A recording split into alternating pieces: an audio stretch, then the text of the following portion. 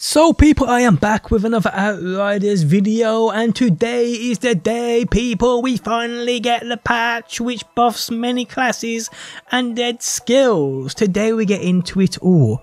How's it going, people? My name is DPJ, and if you enjoyed the video, leaving a like really helps out, and if you like what you see and want to see more, be sure to subscribe. Okay, so at the time of me making this video, it's 8 PM UK time. There is a Xbox problem with the patch. I don't think you're able to download it as of right now, but by the time you've watched this video, it's probably going to be sorted. So we'll skip that and get straight into the patch notes and what this patch does in terms of buffing our classes. Okay, so patch notes. Crash fixes. Improved multiplayer so that rubber banding and packet loss should now be reduced for players under 350 ms. The anti-duplication system will no longer take your equipped items into account when checking whether to re-roll a dropped duplicate. Nice. Fixed an issue that could cause the Pyromancer's thermal bomb to lose all charges and enter full cooldown if a player was interrupted while casting the skill. Improved the targeting of the Trickster's Venator's knife so that it should now more consistently target a player's intended enemy. Fixed an issue that could cause the Trickster's Hunter prey to not turn the player towards an enemy's back if aiming down sights immediately after activation. Fixed the Technomancer's Borealis Monarch set so that it will now correctly grant a 90% damage increase to any frozen targets. Note, the set bonus should apply to all frozen targets no matter how they've been frozen. So whether you use skills to freeze them on the Technomancer, whether you use weapons to freeze them, they should all receive that damage when you have that 3-piece Borealis set on your Technomancer. Resolved an issue with the Devastator statue set and changed its description to match its behaviour. The new description is, well, either Tremor or Golem is active, increased firepower by 100% and weapon life leech by 100% for you and your teammates. The old description you can see on screen now. The old functionality meant that the statue set bonus could end after 8 seconds. Reworking this set means that the bonus can now be maintained for longer. Okay, so fixed an issue that could cause low damage threshold mods to trigger immediately after death or after respawning. Fixed an issue whereby players who are level 50 could appear as a level 1 in a party. Note that this issue may still be visible when in lobbies. Fix some how to sync subtitles. Okay, so on to the buffs, people. Okay, so starting with the Pyro Millimancer. Feed the Flames. The ammo replenished by the bullet absorption mod has been increased to 40%. It was previously 33%. Volcanic rounds. The resistance debuff provided by the susceptibility mod has been increased to 50%. Previously 34%. The reload boost and lava shots mods have had their perks swapped. Reload boost will now increase anomaly power and it's previously firepower, and lava shots will do the direct opposite. Ash Blast. Ash Blast has had its base skill cooldown reduced by 4 seconds, from 27.5 to 23.5 seconds. The buff duration of Death Sentence mod has been increased by 3 seconds, from 5 to 8 seconds. On to my baby the Trickster. Borrowed time.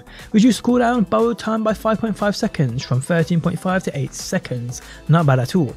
Slow Trap. The cooldown of Slow Trap has been reduced by 9.7 seconds, from 30.7 seconds to 21 seconds. I mean, 30.7 seconds is a tad high. It's a tad on that high side, people. So yes, that definitely needs to be reduced.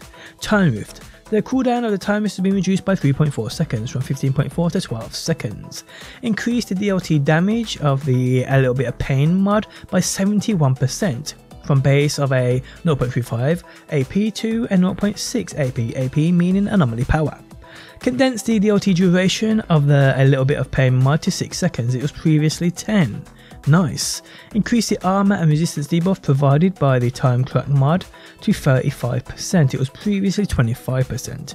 Increased the weapon cleave damage provided by the Pain Transfer mod to 20% weapon damage, previously it was 10% weapon damage. Okay, so on to the Techno Millimancer. Pain Launcher.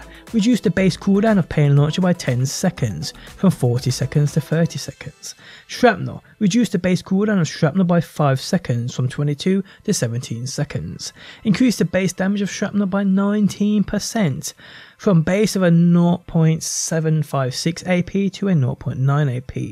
Then we have Cryo Turret. The Hail Shot mod has had its FPS set to 1.5, it was previously 1.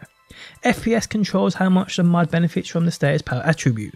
This change effectively means that the damage increase provided by Hail Shot will increase by 50%, though the effectiveness of this improvement still depends on the character's status power attribute.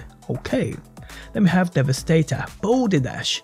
Using the skill will now provide a significant damage reduction during its animation, 65%.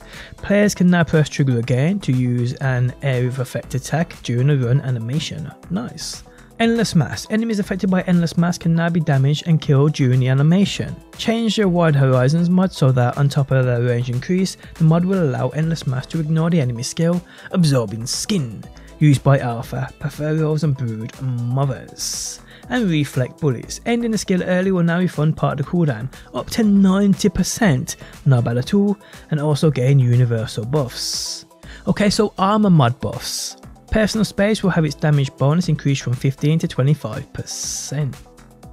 Crit Stack will have its anomaly power boost increased by 21%, from a base of a 5.79 to a 7.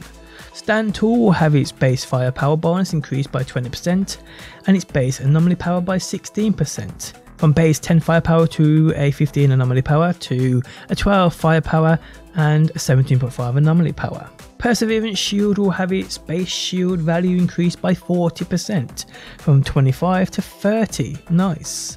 This patch will also fix a bug whereby Perseverance Shield could trigger and grant shield after death. Blazing Aegis will have the armor increase, it grants increased by 21%, from a base of a 46.35 to a 56. Plate Dodger will have its armor value grant increased by 12%, from a base of 58 to a 65, and its duration increase from 5 seconds to 7 seconds. And then we have weapon mod buffs, people. Anomaly Enhancement will have its co-efficiency increased from 30% anomaly power to 40%, and Bone Shrapnel will have its damage increase by 5%, from a base of 56.7 to a 59.85. That could be quite good. PayPal. And there on screen now we can see an ongoing list of currently tracked issues, which I won't read through them all because there's quite a few here and we've actually been through these quite a few times.